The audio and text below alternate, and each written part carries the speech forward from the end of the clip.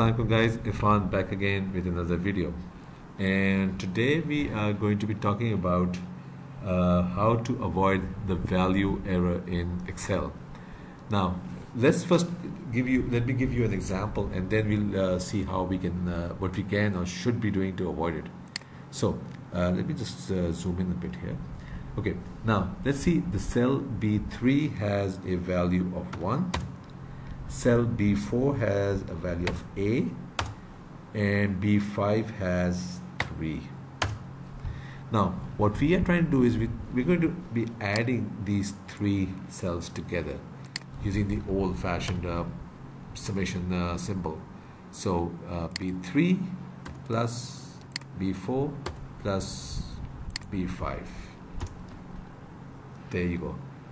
Excel, what it's trying to do is trying to say, okay, 1 plus A. It doesn't know how to add A to anything. It's non-numeric, so the formula just breaks down here.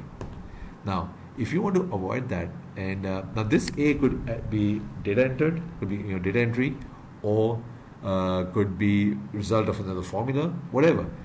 The fact that there's a non-numeric value here, and you're trying to add them to numeric values, the sum of the plus sign, this formula doesn't work, it breaks. So how to avoid that? Use a sum formula. Okay, now it says number 1 comma number 2 comma number 3, so you can select which numbers you want, or you can also do a range. So let's do it both ways. So this B3 comma B4 comma B5, and you close the brackets.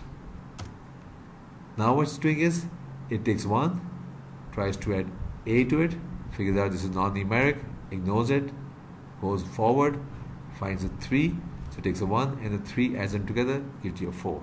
Now if you notice, what I did was I put commas. Now if it's a long list of numbers, long list, putting commas can get very tiresome, so you can also do sum bracket, and you can highlight the range you put, and you close bracket. So what it does is the beginning cell, the ending cell, and there's a colon in between, gives you the same thing.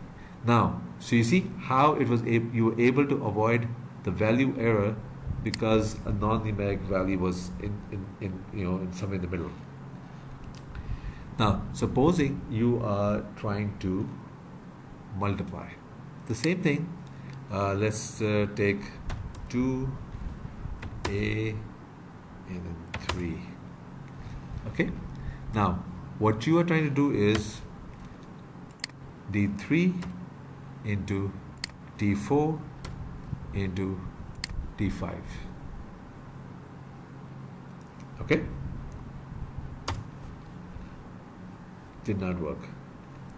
Now if you were to use the product function, and again the same is number comma number 2 comma, so it could be D3 comma D4 comma D5, and you close your brackets, and that gives you 6. So it's 2